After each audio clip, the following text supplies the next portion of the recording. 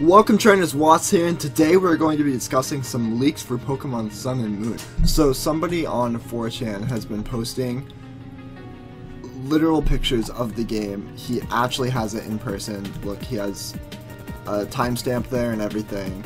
It's pretty unreal. He's just been posting screenshots as he's been playing the game, and he's actually posted Rowlett's stats, so this is really insane, as well as I forget this guy's name, Dartrix, as well as Dartrix. So basically this is absurd, because what we're seeing right here is that Rowlett is actually not going to be a fast sweeper. It's actually going to be a bulky defensive Pokemon.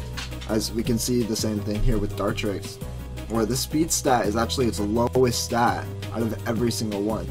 And we got a high HP, some decent defenses. His defenses are actually higher than his attacks, so yeah, this is definitely going to be a tank, which kind of plays in with his ability, or his attack, because his attack locks them in. So that kind of makes sense that he could just force them to stay in and like wall them out and then just like slowly chip at them. So that's pretty cool, but it doesn't really go along with his typing as Grass Ghost. We've seen this before with Trevenant.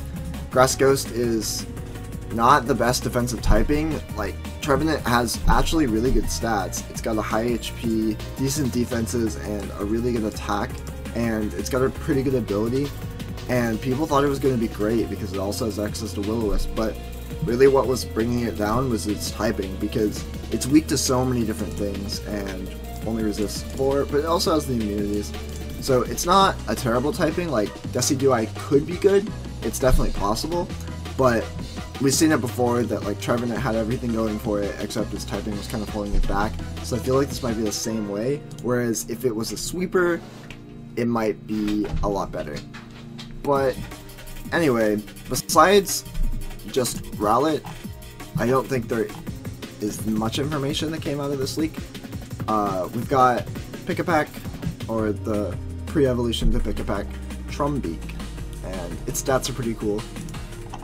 Yeah, it looks like that's pretty much it. Here's a screenshot of a trial being completed. That's pretty cool.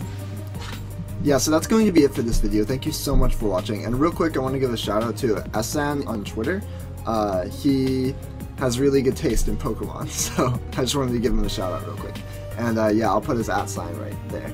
So yeah, thank you guys so much for watching. Make sure to subscribe, make sure to like this video, it really helps me out, and peace guys.